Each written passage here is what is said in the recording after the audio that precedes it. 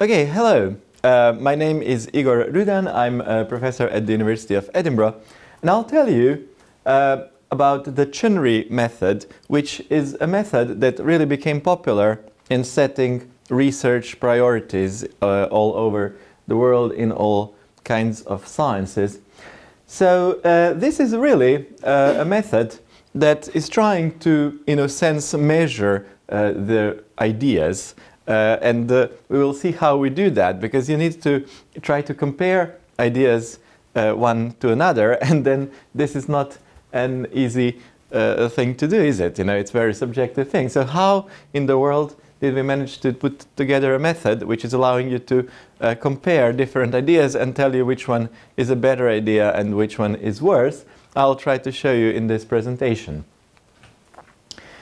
So when did it all start? I think it all started in 2005 when the World Bank realized that they weren't terribly happy with how research prioritization was done in health sciences. And they were working with Global Forum for Health Research. This was based in Geneva, organization based in Geneva, which was trying to monitor global funding for health research and trends in global health research. But typically, what would happen when anyone tried to set research priorities is they would put people in a room, some experts together like you here, and then they would deliberate for 2 days and they would come up with some priorities. But nobody knew what was really going on in that room, and nobody could replicate. So those were their priorities, which then would be accepted by some other people and then other people, and nobody then could really trace whether these were the right priorities or not. So there was a need for a transparent, more replicable, democratic process to set research priorities that people could understand after the process has been completed. And in the year 2005, the World Bank and the Global Forum for Health Research were looking for a consultant to develop a method that could help them develop some sort of a process which would be accepted widely as a good approach to setting research priorities. And I applied, and I was given this task. So I was given a budget of about, I think, $500,000 to put together a group of anyone in the world I wanted, so that we tried to develop a method that could set research priorities. So we started, I think, in 2005, and I really invited people that I didn't know by that time. I wanted to have the most multidisciplinary, interdisciplinary, transdisciplinary group that you can imagine. I wanted to have people who were economists, who were ethicists, molecular people, you know, public health people, people from all sorts of backgrounds, managerial experts, to help me think through how a process should look which could be up to this task. So we started in 2005. I invited those people firstly to Geneva, and then we kept meeting about 4 times a year in all these lovely places, and then we really kind of got together as a group really well, and you know, we were getting along really well and thinking things through. So we kept meeting in all these lovely places in 2006, and then we really, you know, started enjoying our work and kept meeting in 2007 in further lovely places. And unfortunately in 2007 in Beijing we ran out of money, as you may imagine. So at that point we realized we needed to come up and publish what we have done and present to the world what is now known as the CHNRI method for setting research priorities. Recently, in 2016, Sachio Yoshida from World Health Organization has analyzed approaches, tools and methods that are used for setting priorities in health research in the 21st century. And I'm very happy to say that although we only revealed our method to the world in 2007, by 2016 it was already the most used method, and I think this piece of a pie chart will continue to expand. The Delphi method, that was a dominant approach before that, is now squeezed to only a quarter. Consultation, another approach that is not really replicable, has also been used less. There is a James Lind Alliance method that's been used also. There's combined approach matrix, literature review with the questionnaire, online surveys, or even no description of approach. So this is just showing you how few replicable approaches are there, but the CHNRI method is slowly but surely taking more and more space of all the publications that are trying to set research priorities as a method of choice. So what is this method?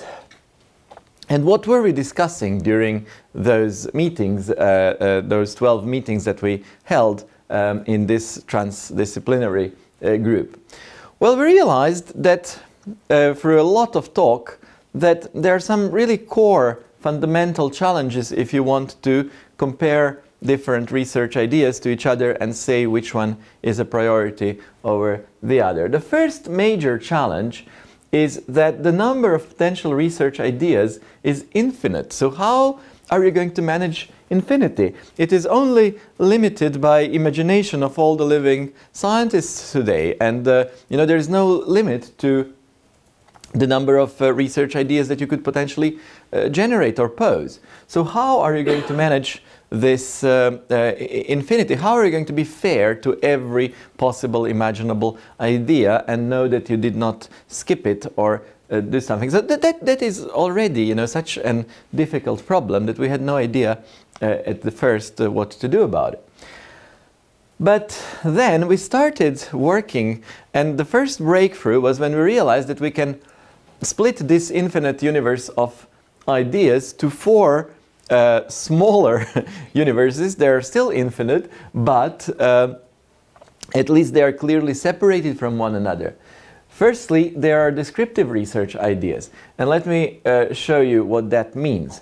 So let's say that you come to a population and all these people have certain health problems, and now you would like to conduct some health research. Clearly, these people, if they all put all of their health problems on a piece of paper and each person puts a piece of paper in a barrel, that barrel would be their burden of disease.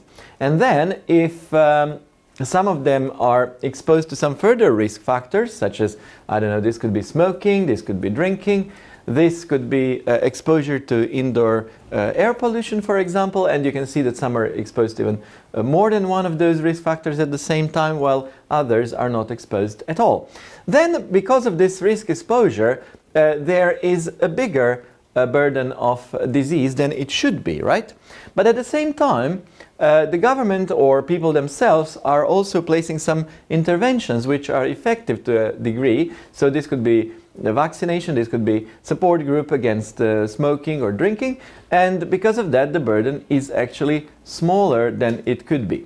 So what is the first universe of these research questions in health research? Well, the first universe is any research questions that are going to try to describe the health situation. Okay, so describing the health situation, any research that it needs to be conducted to describe the health situation should be considered the first universe of ideas. Just trying to understand the problem and the determinants of the problem and what can be done about the problem. Those are the descriptive research ideas. Okay, then when you think about this situation, what else could you do to improve the state of these people by research? Well, you can start doing research to see and explore how, within the same amount of money that is being invested here, you could reduce the burden of disease even further. For example,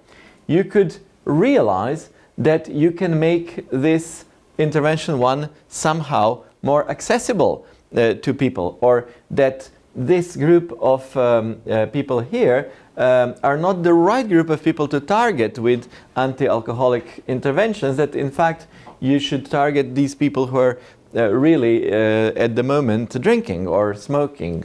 Okay, so basically just understanding that what you're doing is not targeted at the right people or could be done even better, that is your health policy and systems research, that is your delivery research, that is your implementation research. That research could allow you to, within the same context and with the same amount of funding to achieve more. Okay? So thanks to that, you could reduce the burden of disease, all right? Through that research. And then once you've done that, what else can you do?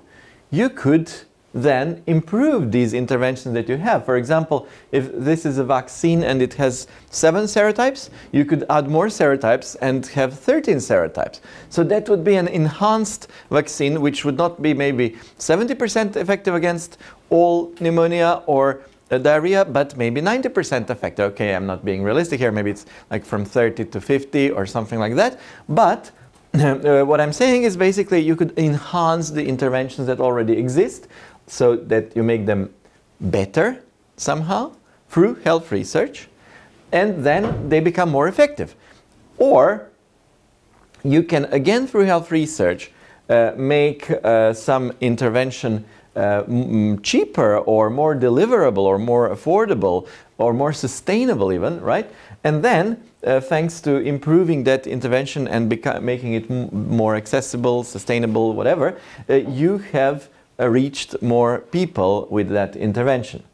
So either the intervention becomes better, more effective on its own, or it becomes more applicable, all right? If you can improve your interventions, that's the third universe of research ideas in health research, which are development research ideas, development of interventions, further development, right? And then, thanks to that, you reduce the burden of disease. So now that you exhausted those possibilities, what else could you do through research to improve health of this population? Well, you can think of completely new interventions, all right? You can do fundamental basic research that shows something that nobody knew, and then you can think of completely new interventions based on that progress in fundamental basic research, right? So this is stemming from basic research, and that is discovery research ideas, which are supposed to lead to new interventions. But those new interventions, as you can see, when they are introduced first, they are usually going to be expensive. They're going to be only available to a few people in the population, and then little by little they become cheaper, more accessible, and so on. So you can see that's the fourth possible universe, sub-universe. These are sub-universes, sub-universe of research ideas. They're about discovery, and then from the fundamental research it goes downstream to their translation and development of completely new interventions, which we do not have today. Okay?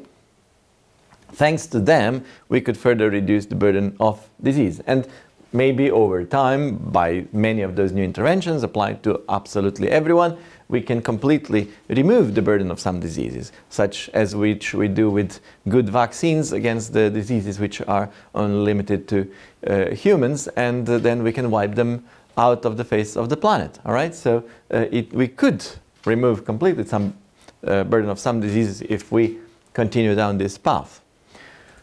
So we realized that, okay, there is an infinite universe of ideas, but in fact, we can subdivide it into 4 universes, which kind of are logically separated.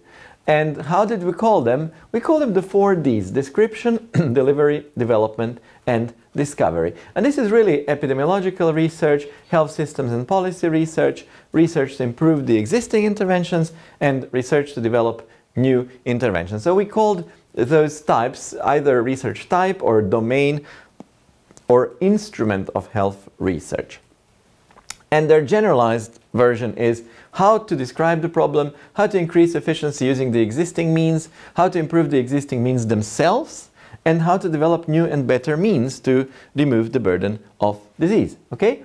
So that is your sub-universes of health research ideas. So now that we got here, we started thinking, okay, now let us sub-branch those universes further.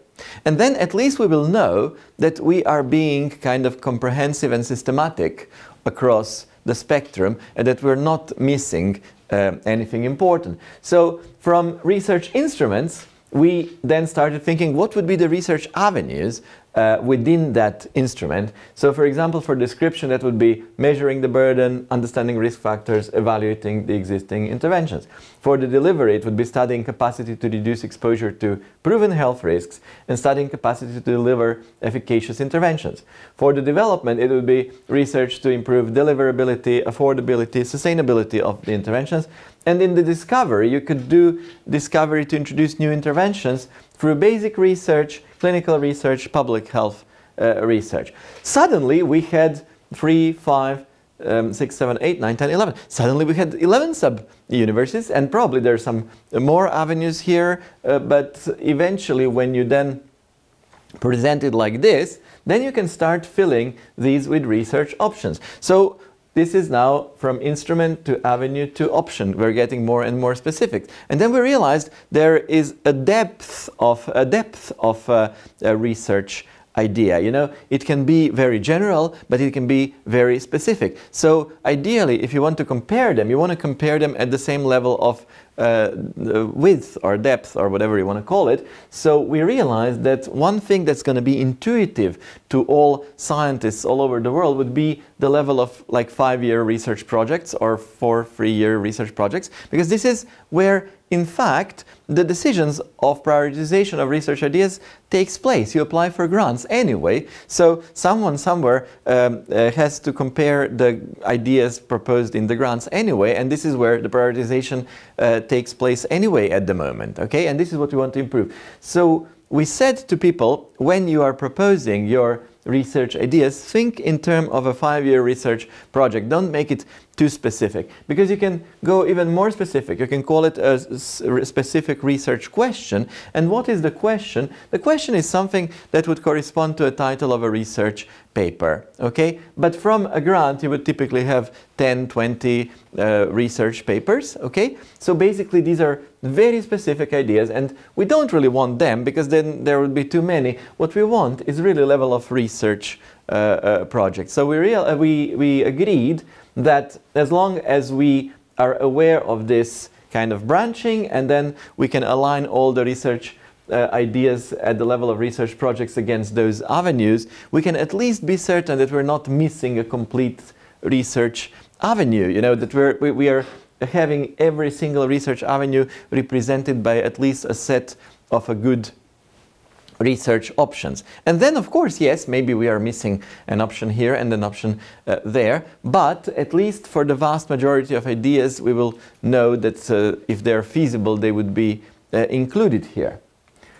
And then we realized that, okay, the number of research options will still be very large, but at least this approach is inclusive, representative, and still manageable. And if we can you know, get to several hundreds of these ideas, then we would probably be fine, and it would be difficult for anyone to say that they can come up with something better to ensure that the whole process has been comprehensive in terms of ideas, okay? Now, that was the first major challenge. You can see how major and problematic it was, but there were 2 other. The second one is outcomes of research ideas are unpredictable. You can't know when you start doing some research whether you're going to be successful or not, or are you going to find something or not. Then if we knew, then everyone would be a super successful researcher and get many prizes if they always knew what they'll find from their research. So how can we say that something is not a priority or a priority if we can't say where the research leads to and what is going to be achieved through research? And many of the best research ideas which led to the biggest progress in science came from a completely, you know, some completely outside ideas which nobody thought at the time were important, but they proved to be very important much later, okay? So how do we manage this uncertainty of the outcome? How can we say something is not a priority if it may lead to a Nobel Prize 20, 30 years later because it really showed to be very important? Whew. So we started thinking about the context of prioritization. We started thinking maybe if we understand the context of priority setting for health research really, really well, then maybe we can say what makes more sense and what makes less sense. So let's start with understanding the context of prioritization, because it's very tricky, this context. Firstly, somebody is going to invest in this health research. So they need to be transparent about what is their motivation. Why are they investing in health research? Is it to reduce the burden of disease, like get rid of part of it? Is it to develop intellectual property and patents and then make profit from it? Is it to find something spectacularly novel and important and win a Nobel Prize? So what is it? You know, because motivations for people who are in health research can be vastly different. What is their investment style? Do they want to be a very rational investors with a balanced portfolio? Do they want to be risk averse? Do they want to be risk seeking? And I think you can already now recognize who are the main players in health research. If the governments are using taxpayers' money to fund health research for all of us, right? Then they probably want to remove the burden of disease as much as possible, and they want to be reasonably balanced and responsible investors. If pharmaceutical industry are the ones behind health research, they're industry. Never forget that they are industry. They're responsible to their shareholders, and they are there to make profit, create jobs. You know, they're not necessarily primarily interested in how much burden of disease they reduce. They are a business, okay? So they need to generate intellectual property. They are probably going to be very risk averse in their investments because it's going to eat into their profits, right?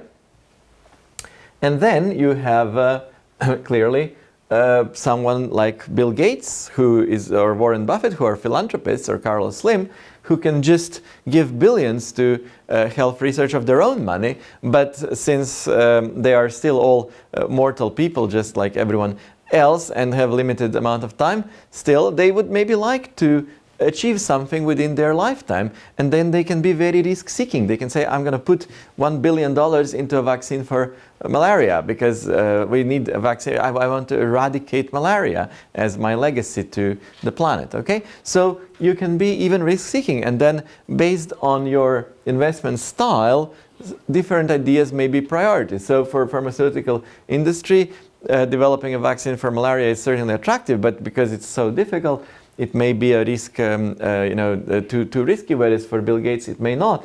And for the government, they could just place it, but they're somewhere in between.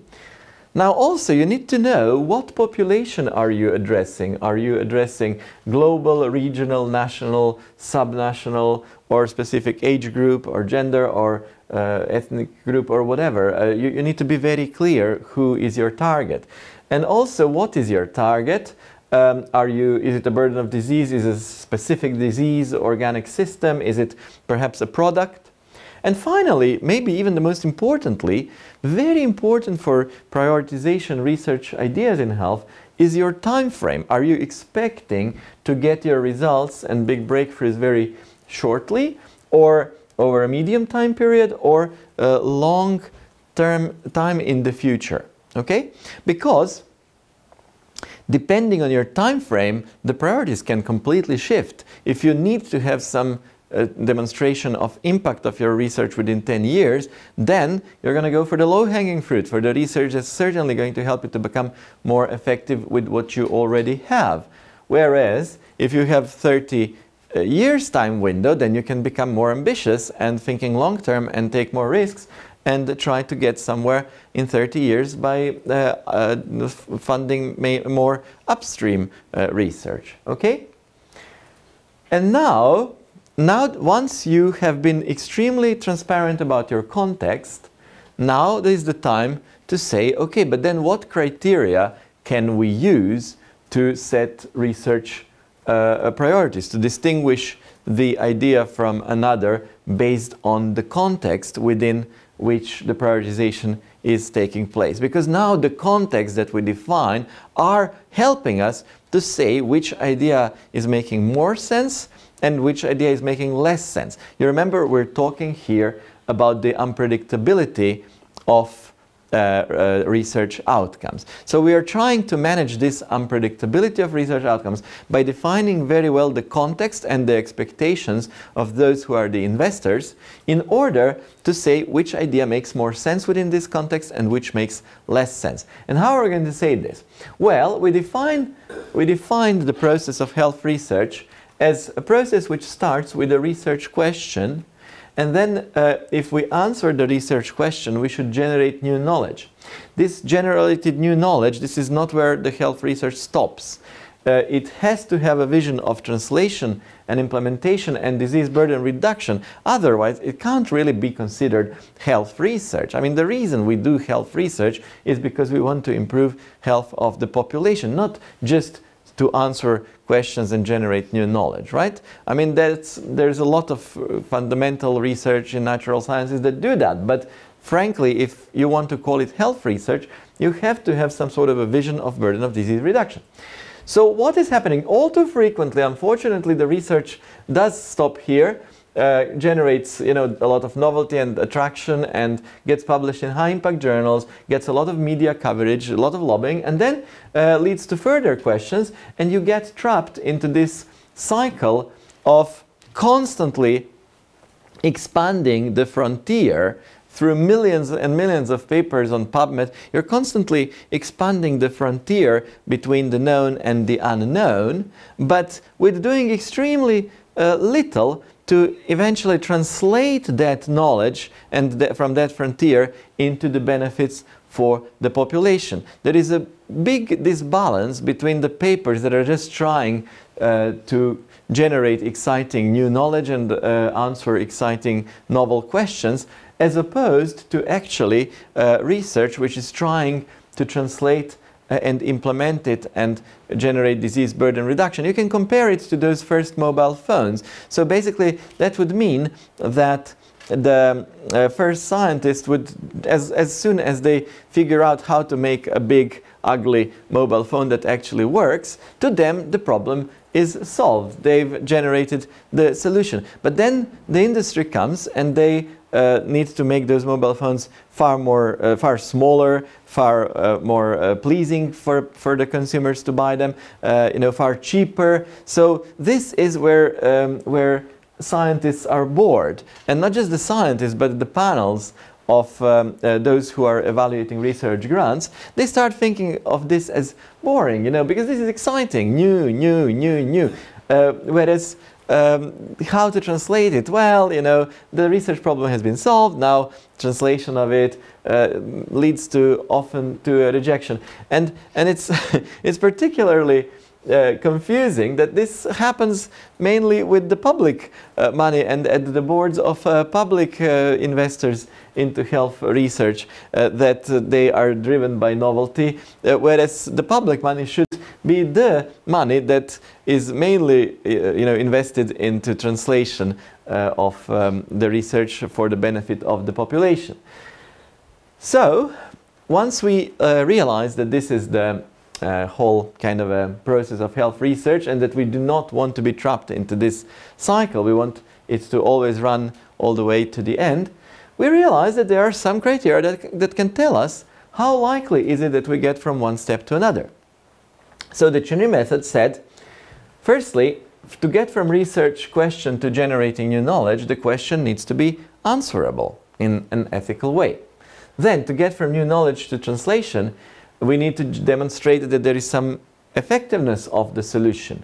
To get from translation and implementation to disease burden reduction, well, the solution needs to be deliverable, affordable to the population. And even when we get to the burden of disease reduction, that reduction may be bigger or smaller for some research ideas.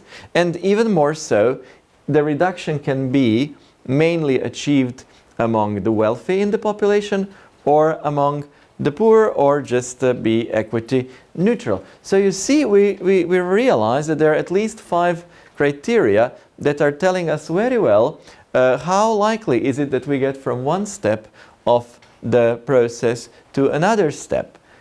And these criteria now become the CHNRI method's criteria that can distinguish what is a better and what is a worse idea.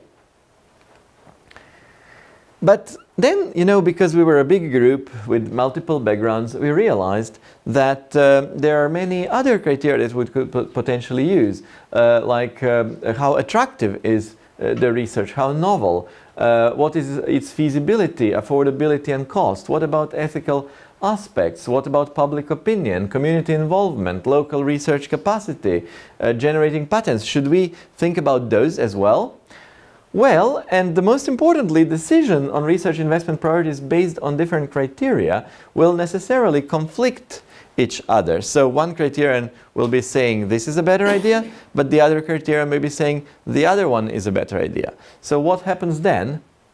Well, this is now leading us to the third major challenge. How do we now use these conceptual breakthroughs to somehow measure and rank all feasible ideas in some fair, transparent and replicable way? How do we do that? Well, 2007 was the advent of a phenomenon of the 21st century that now became far more prominent over the last 10 years, and that was crowdsourcing, okay? So the wisdom of crowds, why the many are smarter than the few, and how collective wisdom shapes business, economies, societies and nations. That was a very popular book that was published in 2007 and written by James Surowiecki, and also another one by Jeff Ho about crowdsourcing and why the power of the crowd is driving the future of business. Okay, all of a sudden we realized, wait a minute, there is a new thing which perhaps could be used to achieve this goal of saying which idea is better than the other. So the central idea is that a diverse collection of independently deciding individuals is likely to make certain types of decisions and predictions better than any experts in vast majority of cases. So if you're just asking 2 or 3 people and their opinion, and if you're asking 1,000 or 100 people of their collective opinion, the collective opinion of many will, you know, the biases will kind of cancel each other out, and the prediction is going to be better than 3 people with their own personal biases. So you're minimizing your risk of being wrong if you're leaving it to more people, but they do need to have some knowledge of the thing. So what are the requirements for those crowds to be wise? Because crowds sometimes can be completely unwise, as we know. So firstly, there has to be diversity of opinion in that crowd. Each person should have a completely private information, even if it's just an eccentric interpretation of the known facts. We don't mind, because we want to capture that diversity of opinion. Independence. People's opinions aren't determined by the opinions of those around them. This is something that Delphi method doesn't have, because when you get into a room with the 2 or 3 biggest experts in the world, they usually drive the discussion, and their personal opinion affect opinions of others in the room, and then 2 opinions become 20 opinions, people leave the room, become 100 or 1,000 opinions, become million opinions, you know, and all coming from 2 or 3 heads. So that is not really safe for us when we're setting priorities. The third one is decentralization. People are able to specialize and draw on their local knowledge. We want to know how things work in as many contexts as possible. And aggregation, there has to be some mechanism for turning private judgments of many, many people into a collective decision. And this is what CHNRI process really is. So we realized we're going to make CHNRI process a mechanism of getting a lot of collective opinions about various ideas into one and see how to present it then. So your typical consensus development process before CHNRI was that there was a background reading, round 1 of discussion in Delphi, expert interaction, they were deliberating, feedback to experts of their process, and then second round of discussion and consensus on priorities. So this is a typical Delphi method, and it sounds good, but the trouble is that it's not replicable. It's entirely subjective based on the people who take part, whereas the CHNRI method does not require any background reading, does not require any discussion of people, no interactions of people at all. All they do is submit their personal individual opinion, and then you give them feedback, and you can even do the agreement statistics. You can take their input and even do a statistics of over the questions over which you had the biggest agreement or the biggest disagreement, and there is no need for consensus, because you simply average their input and see what they're all saying to you. You know, so they don't have to agree among themselves, but we still get the collective opinion.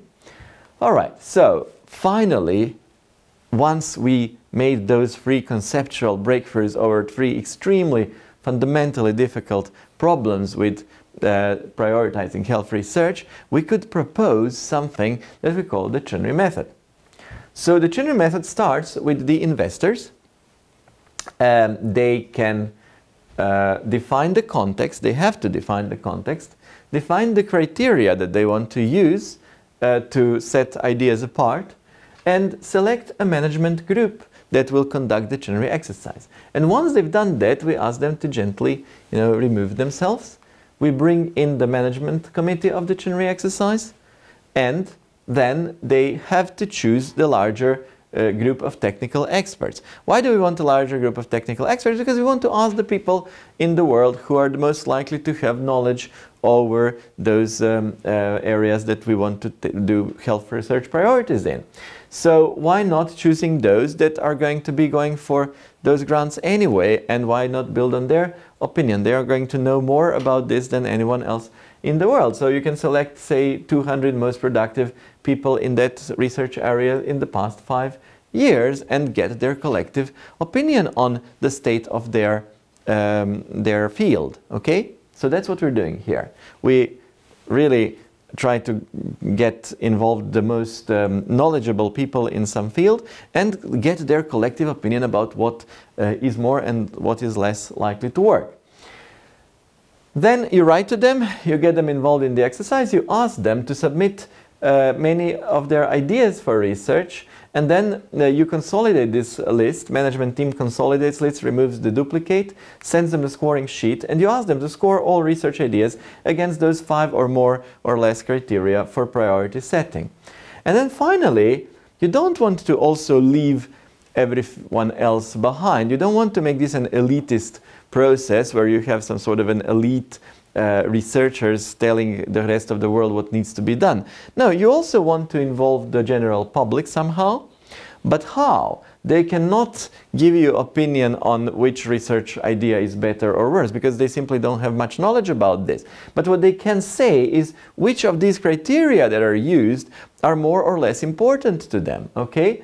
So you can survey them to give you a thresholds or weights, different weights on those criteria that you're using. So to say, if the criterion of equity is not 80% met, then no matter how good everything else is, you should not consider that research idea a priority, okay? Because we are not happy that with its equity thing. Or say, well, we want something to work, so give effectiveness more weight than anything else. Or we are sensitive over equity, we want equity to be weighted far more than other research options, all right? Or we don't want our money to be wasted on some research that's not going to work, so we want to know that it's answerable, so give answerability more weight, okay? Or we don't want to fund research that's not going to have a big impact on our health, so only fund the research that has a big potential to reduce the burden, okay? So don't make anything else a priority. So this is how they get engaged. And then the management team calculates the rankings for each research idea and presents it back to the funders. And what this list looks like, well, it starts like this, and then it goes down to 200, 300, 400 research ideas, depending on how many of them were scored. You have your research type, whether it's health policy and systems, or epidemiological, or new, or so on. And basically, you can turn all these collective opinions, if you're asking them to score with yes or no, do they believe this is going to be answerable, and what is the big potential on the burden of disease reduction. So basically, when you take all their scores into account and average them, you get a number between 0 and 100, and all of a sudden, what did you do here then? You get this for 5 different criteria. You can then weight these criteria, give them more or less weight, and finally you get your priority score for each of research idea, which is a number from 0 to 100. So what did you do here? Basically, out of thin air, you visualized the opinion of 200 most knowledgeable people in the world on some field on hundreds of their own research ideas, and presented those numbers to the funders. So you created a lot of value for the funders from simply nothing, just by asking people to give you their ideas from their heads, and then to tell you what they think is more or less likely to work. So this is really useful information for the funders, because it shows you what is the strength and what is the weakness of each research idea in the opinion, collective opinion of 200 most knowledgeable persons, okay, or even more, right? So you created some value for the funders without actually spending a lot of time or money. So what does the CHNRI do? It really measures the collective optimism of many researchers towards each proposed idea within an agreed context and using the agreed criteria. The large number of health research options receive their intermediate and overall priority scores, which are all quantitative and just range from 0 to 100. Advantages and disadvantages of each research idea become transparent, scores are intuitive, and the result is actually democratic and replicable and easy to understand. Now, when we proposed this, there was a big misconception. People started being worried about this because they thought, well, all of a sudden you get these numbers and ranks, and this is basically telling the donors what to do, and you know, other opinions are no longer relevant or necessary. What about the complexity of everything, blah blah. But this is a complete misconception. So those people were completely missing the point of this whole thing. So the CHNRI is not telling anyone what to do. Basically, it only offers you useful, valuable information which can protect you from some risky or poor choice investments. Because if you know that there is, for example, 20 here, burden reduction in developing interventions to promote safe food handling, clearly you have a problem with this idea which the experts identified. It's answerable, yes. Effective would be yes. Deliverable, yes. It's equitable, absolutely. But you see, there seems to be a problem which may not be realized. And now compare this to the Delphi exercise. In the Delphi exercise, you can have maybe 20 people in the room, only 5 of them get to speak, and 2-3 hours of deliberations. And how many of ideas can you really discuss in that time, and for how many of them can you really go in great depth thinking through all those things? Whereas here, you know, you just leave everyone to put their input, and suddenly you have all the wealth of information on hundreds of ideas based on 5 or more criteria, okay? So it's easy to conduct this exercise because it doesn't cost much at all. I mean, you just email people and get their input and ask them to score, and if they're willing to participate, this is what you get. It's easy to score this. You know, many thousands participated already in more than 100 CHNRI exercises. It's easy to publish this later because we had, at this point of this presentation, more than 70 papers since 2007, many in leading world health journals. Now it's probably more than 100. And it's easy to interpret them because you get a list of ranked questions with their scores. And does this remind you of anything?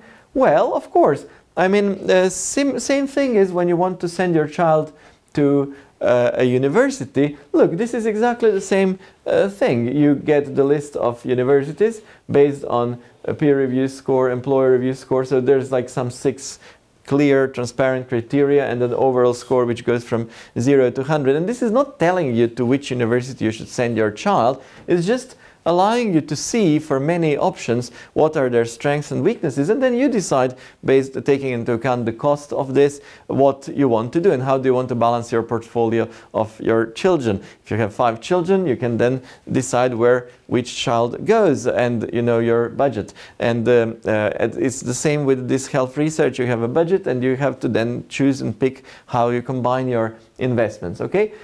Similarly, the stock market. I mean, when you get to the stock market, you have the listing of thousands of companies, and you have their P over E ratio, their P over S ratio, and also price over earnings, price over sales, or whatever. And you do not actually, you know, this listing of these companies, you absolutely want to know the parameters for each company. That doesn't tell you which companies you should invest in and buy stock of. It's just informing you what is the current situation, and then you decide how to balance your portfolio. So that's what CHNRI does. It doesn't tell you what to do. It just allows you tons of information so that you can choose how to balance your portfolio. All right? So what is then the CHNRI method for prioritizing ideas? It's a process that prioritizes a large number of competing ideas using a defined context, transparent criteria, and collective wisdom. So it starts with investors who define context, criteria, and expectations. Then it goes to technical experts who list research options, apply criteria, and score research options. And then to other stakeholders who weight the criteria. They can weight the criteria differently or place some thresholds and adjust the final scores, and then back to investors who can then decide what they want to do. And this is what it looks like. Your research priority score for each research idea is going to be somewhere between 0 and 100 for each one of them, okay? And then you take the average, but then you can have your stakeholders input, which can place thresholds, so you have to be above certain threshold, or even weights. You can multiply each of the score by a certain factor to give it more or less weight. So this is how we calculate the scores. And as I said, in 2007 we ran out of money, and eventually we had to publish this process. So we published it as a series of 4 papers. The first one was Assessment of Principles and Practice of Health Research. Secondly was the Universal Challenges and Conceptual Framework for CHNRI, which I here explained. The third one was How do you address the values of stakeholders? And then finally we presented this team of lovely people, presented the guidelines of implementation of the CHNRI method eventually, right? So this was the group of people that put the whole thing together over a period of 3 years. Okay, so implementation of the CHNRI method. After this, there's been tons of uptakes. People realized its potential value. You can see the Lancet's, PLOS Medicine, and Bulletin WHO, Journal of Global Health. So this is now the first 43 papers, because I could not squeeze in more into this frame, but now we're close to 100, or just about over 100 already since 2007. You can see how the publication number grew. This is now something that we would like to also achieve with other tools such as Equist and PATHS, similar trajectory, okay? Right, so review of the context in the first publications. Let us see then, in these first publications, how many of those who implemented CHNRI have stuck with our original guidelines published in those 4 papers in 2007 and 2008, and how many of them actually decided to change something. So the context was global. Now we are analyzing only those first 43 papers. There is going to be an updated analysis of 50 was actually published, and there's going to be an updated on 100. But this was based on first 43 publications. So the context was global for setting research priorities in 13 papers. Low and middle income country focused in 24 papers, or 55%. And then some national level exercises in South Africa, India, Brazil, Chile, and Nepal. And there was one in the crisis setting as a context, okay? Time frame, it was less than 5 years, so very short time frame where some change was expected in 7% of the exercises. 5 to 10 years in 11%, the majority in 10 years, but some even longer, some even much longer. So you can see already that CHNRI method seems to be very flexible, because you can use it in national level context, in some specific context, in low and middle income country, regional context, in global context. You can actually vary your time frame depending on your needs. What else? What population has been studied? Well, neonates or stillbirths. That doesn't really surprise, because the CHNRI really means Child Health and Nutrition Research Initiative, because they were the ones supporting my application for the consultant for developing of the CHNRI method. You had to have someone proposing and supporting your application, and I was the candidate of the Child Health and Nutrition Research Initiative, and this is why we decided to call this method CHNRI. So it was easiest for us to firstly expand its use in the global child health and nutrition context. So it doesn't surprise that it is neonates 16%, the uses of children up to 5 years 40%, up to 10 years then 7%, but then adolescents and young adults as well. But then there were people suddenly starting picking it up outside of a child health field, and you have all age groups and even some special population groups such as mental health issues and disabilities. Now, one thing that is maybe slightly disappointing is that for many of those people who were using the CHNRI method, it was quite difficult to really get a good group of stakeholders to place, to put their input on the weights and place thresholds. So in a majority of exercises that were published eventually, they just said, well, this is the input from the researchers, this is the completing part of the CHNRI. Now, if you think you want to vary your weights and thresholds, you can do that and then rejuggle these, but this is what your template is, and now you can change it based on your own stakeholders' input in your own country or whatever. Okay, what else? We, as you remember, proposed 5 original CHNRI criteria. One thing that really surprised us when we were looking at the publications was just how many people actually changed those criteria and used some modified set of criteria. So in the majority, in 2/3 of papers that we were looked at, even the first papers, although we were very prescriptive and clear about our 5 criteria, we realized that 70% almost of the exercises used completely modified criteria. And not just that they've changed the criteria they used, they changed even the number of criteria that they used from 3, 4, 6, 9, even 13 different criteria. So the standard criteria, we looked how frequently each one of them was actually retained. Answerability was retained in 81% of cases, and equity too. So those seem to be the 2 criteria that were the most frequently retained ones. Impact on burden less, and deliverability and effectiveness even still less. So what were then those additional criteria that people started to use? This was so exciting for me to look at, because it was the community using the CHNRI method and modifying it and making it more flexible. And I was wondering, what are those other criteria that they were using? So feasibility and acceptability were important to many. Also low cost, sustainability, and then relevance, fields key gap, applicability, fundability, usefulness, ethical, local ownership, added value, attractiveness, immediacy, long-term impact, clarity, needs, sensitive. So you see, there's quite a few of others that people actually thought of and found useful in their own exercises, which is great, because this shows you just how flexible this process is and how widely applicable.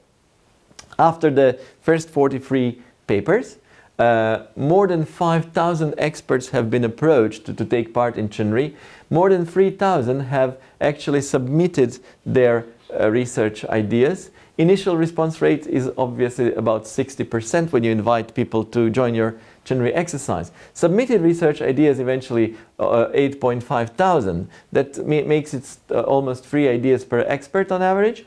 Consolidated ideas for scoring, so there were many duplicates, you can see. So redundancy rate is about 54%. Number of experts eventually scoring ideas is much less of those that just submitted ideas, so about 54%.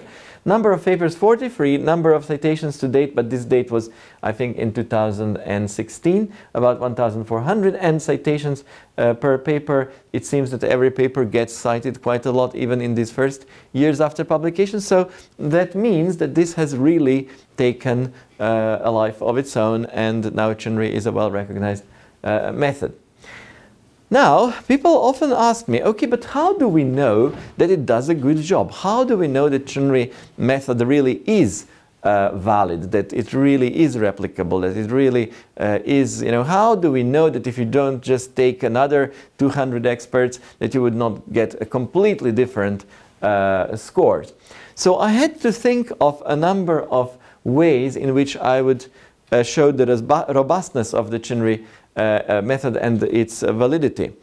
So one of the ways was to show that within the group of scorers, if you give them on the very long list the same question 3 times, that question would actually get the same score each time from that group of experts. So that was like internal consistency of scores, that the opinions do not vary that much. So what we did in the diarrhea exercise here is that the questions 6, 7, and 15, I mean, no, this is the rank 6, 7, and 15. The questions number 45, 40, and 88 were put within more than 200 or so questions, and they were essentially the same question, just reworded in slightly in 3 different ways. And we were interested, are those 3 going to be all over the list, or are they going to come close together? So out of around 200 questions, they came to number 6, 7, and 15 with the scores of 85.8, 86.8, and 81.8. But we did expect some difference because it's not exactly the same question, but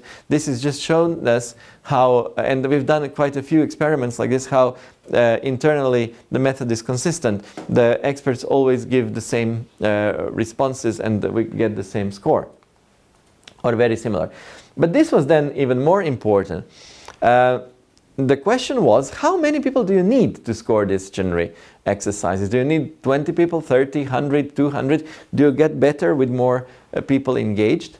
So we conducted experiments on several conducted CHNRI exercises when we had many people scoring, and we were taking a subsamples randomly. We were taking 10,000 subsamples of the much bigger sample, just to see whether the subsamples of people of the size of 15 people, 20 people, 25, 30, 35, when you look at the ranks produced by those smaller subsamples on the average, how does that rank compare with the rank of the whole group?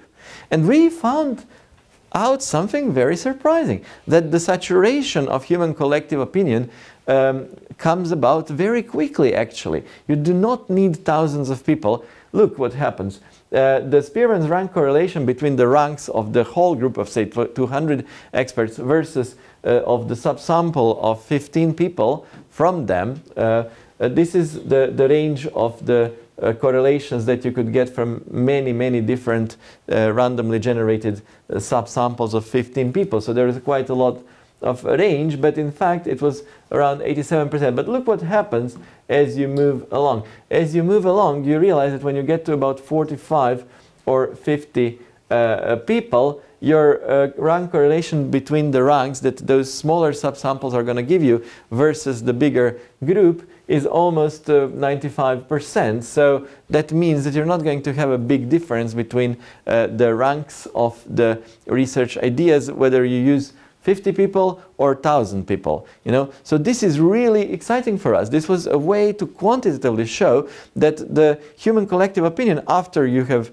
really asked about 45 to 50 knowledgeable people, you can keep asking 1,000 more, and you're not going to change the ranking list. That was very useful for us, because it proved that the method is valid. You know, you would not change the method if you add 1,000 more people. All right? So now I can, after this validation, I can summarize a few thoughts on why do I think the CHNRI method is working, and why is it expanding, why is its use expanding. Firstly, I think people recognize that it's really trying hard to be systematic, because we found an acceptable way of handling an endless spectrum of research ideas through this framework of instruments, avenues, options, questions. The second reason, I think, well, still one thing to say about this systematic nature. What we have looked into, and this is extremely interesting again, so we're tapping into some phenomena that were maybe more general. This is your number of experts that you invite to submit ideas, and we said that they submit 3 on average, so, you know, 100 people should submit 300 ideas, 200 people should submit 600 ideas, okay? But what we realized over time is that, in fact, you can invite more and more experts, but the number of really original ideas which are not replicating other people's ideas do not grow linearly, but little by little this plateaus, and after after a while, you just start getting the same ideas that you've already seen from someone else. Which means that although ideas theoretically are endless, in practice there is a saturation. So there is a saturation at some point of how many truly different ideas you can get, no matter how many people you ask.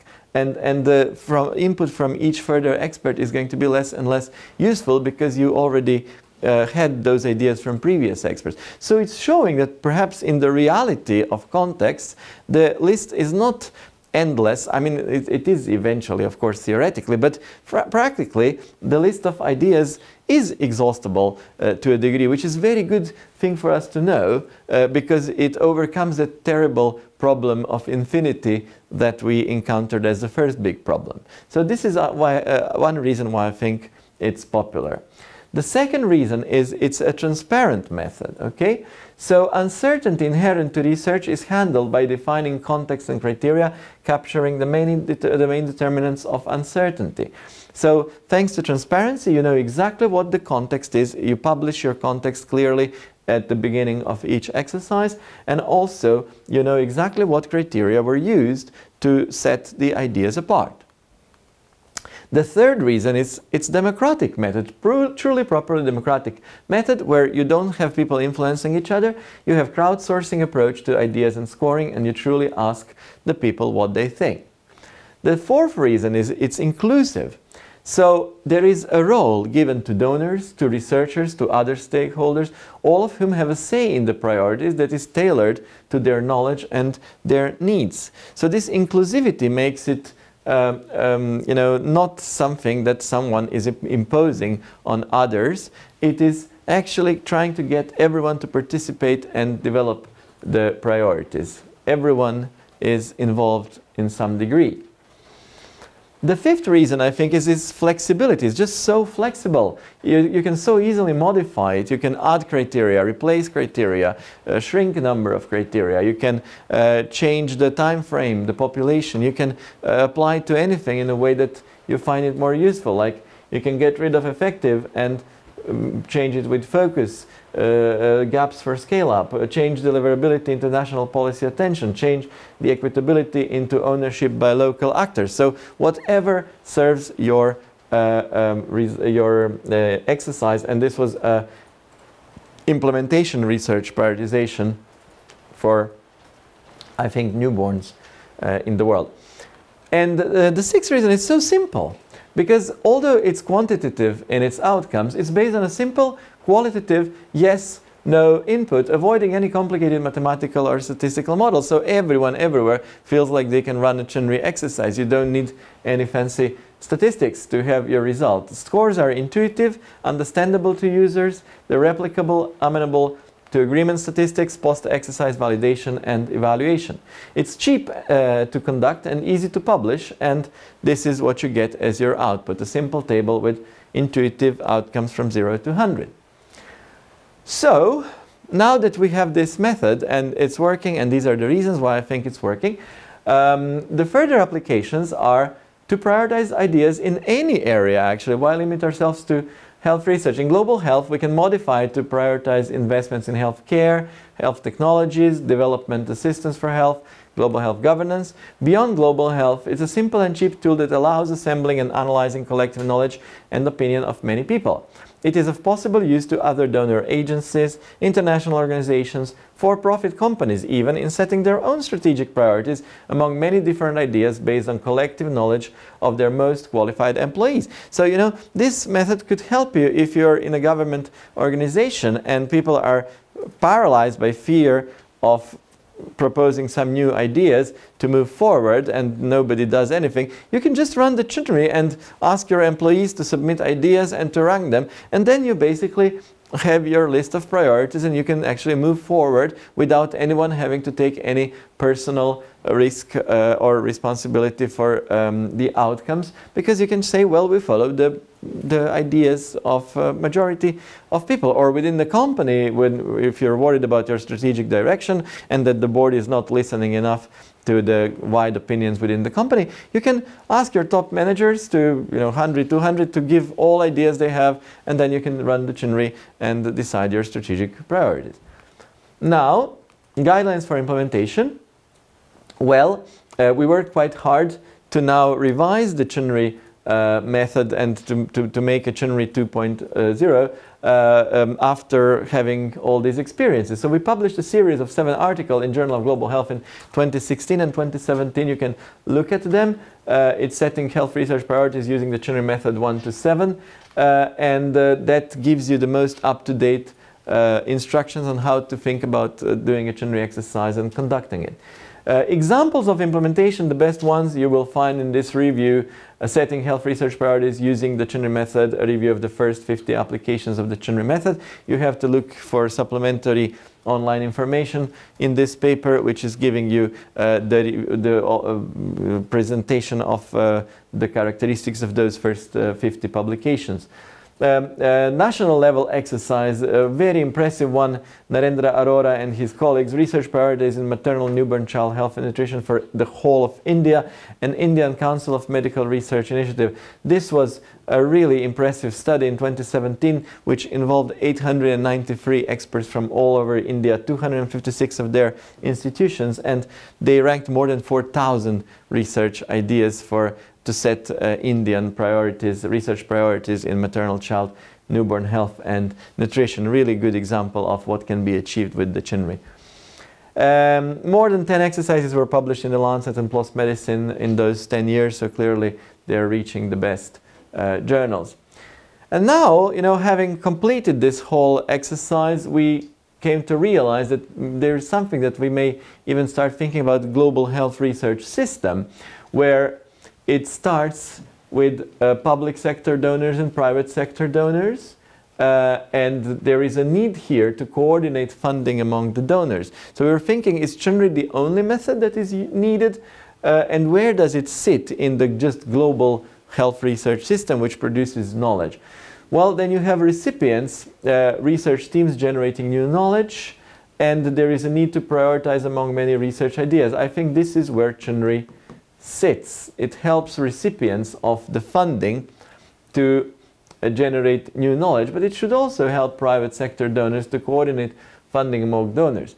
Stakeholders governing dissemination of the new knowledge need to somehow recognize successful research. So how is that done? How is it recognizing the successful research done? Well, obviously by tracing their citations and metrics and various things. Dissemination of new knowledge there is a need at this stage to ensure broad and rapid accessibility. This is now achieved through open access publications and so on. And then we should, this could be freely available to all users if it's open access, but also there is some with restricted access to charge. Here, at this stage, there is a need to evaluate returns on investments in health research. That is something that no one's really doing much or knows how to do. So there's still clearly some needs in this global health research system to help it achieve more efficiency as a whole.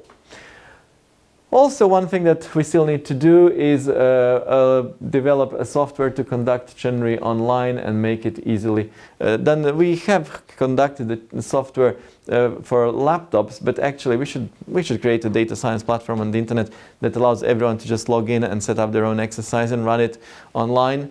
And this has been useful for the people who are doing it in various places, but we should really open it up to the whole world. Now is a good time. So thank you very, very much for your attention. I'll be happy to answer any questions. Thanks very much.